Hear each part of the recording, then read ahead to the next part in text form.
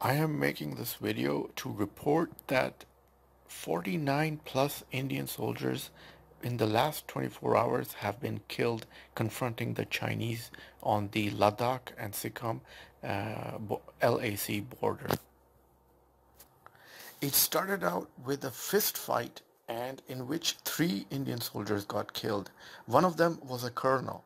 Now the question is, when it happened without using any weapons, just a fist fight, how come a military colonel of the Indian army just died from a punch or a fist fight? That is mind-boggling. Aren't these Indian soldiers a little bit mentally, physically strong to handle basic punches in the army? Then there are separate reports. There are 13 Indian soldiers believed to be killed in hand-to-hand fighting on the Chinese border on another side, and another 32 Indians were captured by the Chinese army and they have been handed back from separate reports. Now the question to ask, who is India's ally? Where is the United States? Where is the support for the Indian casualties, which are taking a big beating by the Chinese PLA forces?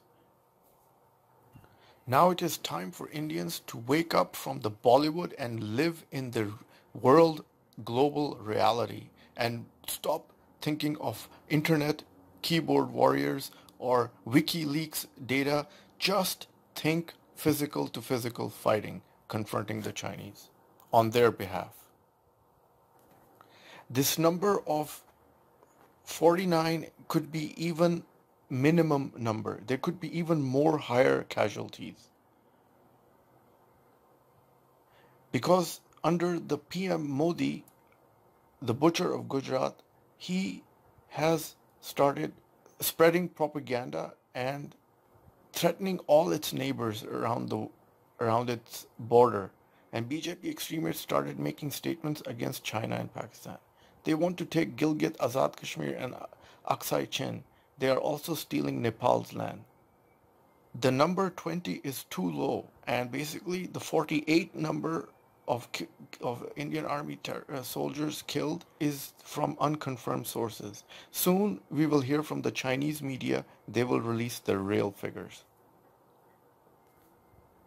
Some Indian people mistakenly believe their country's military is more powerful than China's. The misconception affects the rationality of Indian opinion and adds pressure to India's China policy. As you can see, this is the border on the China-India LAC, and this is the Chinese Air Force already stationed there with J-11s and J-16s. Well, that's all the update for today.